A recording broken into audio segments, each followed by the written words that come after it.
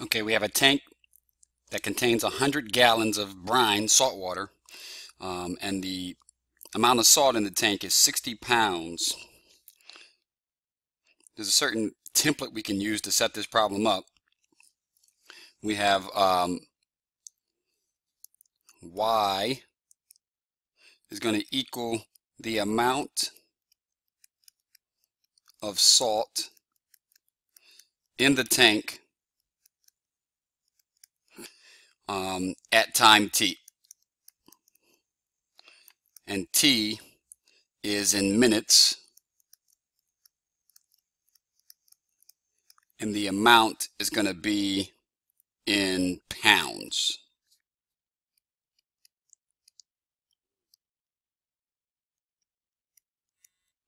So we have, sorry, it looks bad. Fix it.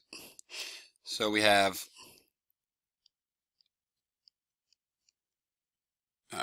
there we go. Y of t equals to that. We're in search of y of t, a function y of t, the amount of salt in the tank at any time t. So set up an equation. The change of salt over time, dy dt, this is in pounds per minute, is equal to the rate of pour, how fast you're pouring it in, times the concentration. And what we have to do is do that for coming in and subtract that for going out.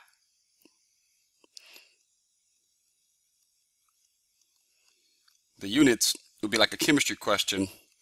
We can get them to cancel out and end up in the right unit. So you're pouring in at 3 gallons every minute. 3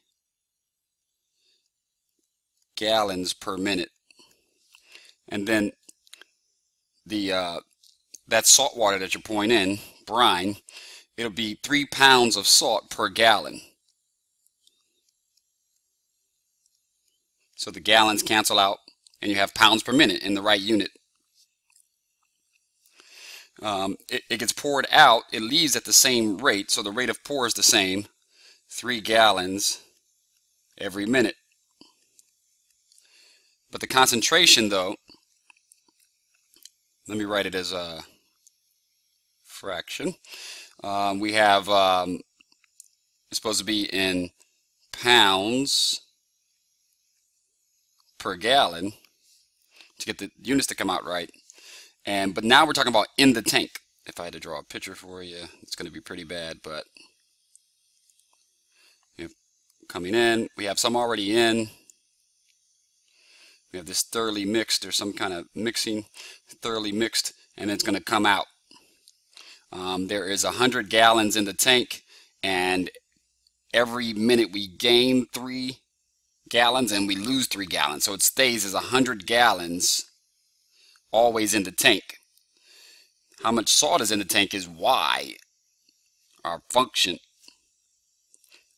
And so we have y pounds per 100 gallons in the tank.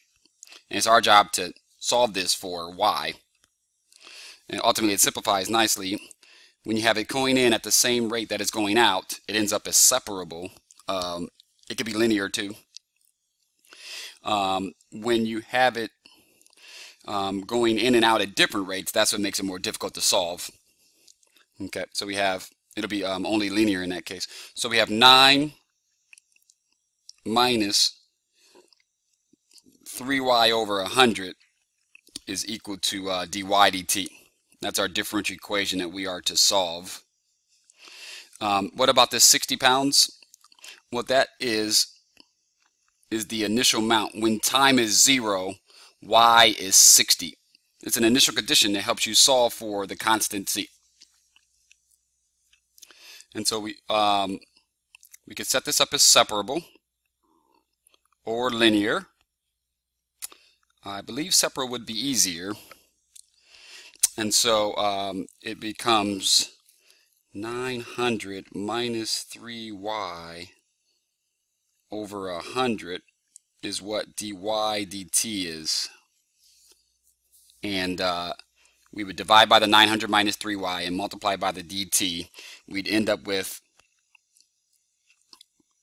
the fact that dy over 900 minus 3y will be equal to 1 over 100 dt.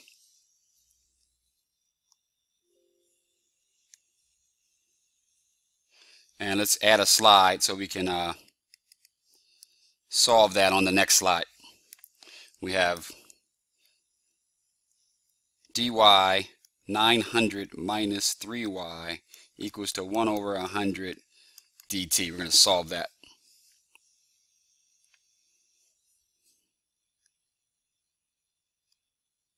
Okay, so we've separated. Now we have to integrate.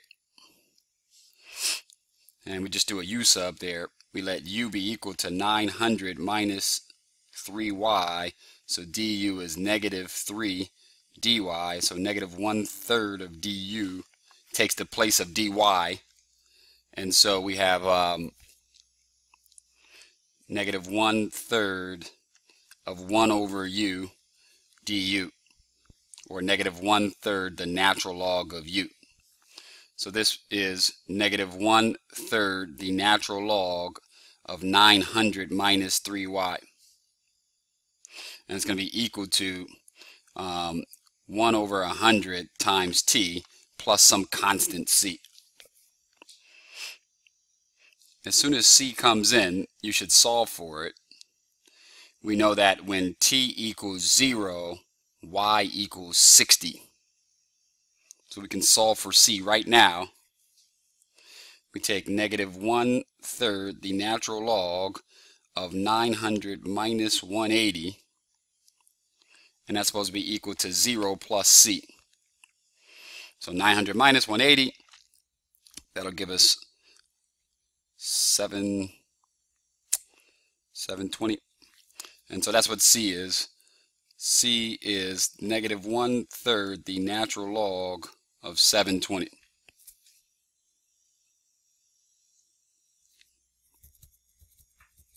All right, so now we plug that back in, and we can multiply everything by 3. We have negative 1/3 the natural log of 900 minus minus 3y. And that's going to be equal to 1 over 100 times t minus 1/3 of ln of 720. Times everything by 3. We'd have the natural log of 900 minus 3y equals to, let's times by a negative 3. So we have negative 3 over 100 t plus the ln of 720. And now we can raise e to both sides, or not. It's debatable whether we want to do this or not. Let's see here. Let's go ahead and raise e to both sides. And we'd have 900 minus 3y. If you have e to the a plus b, it's e to the a times e to the b. And so we'd have e to the negative 3t over 100. And then we'd have e to the log of 720.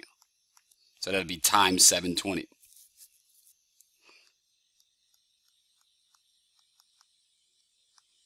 Okay, 60. Yeah, I think we're good.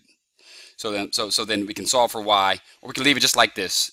It's up to you. Our job now is to take this and take it to the next level and find out when t is a very specific value, then what is y?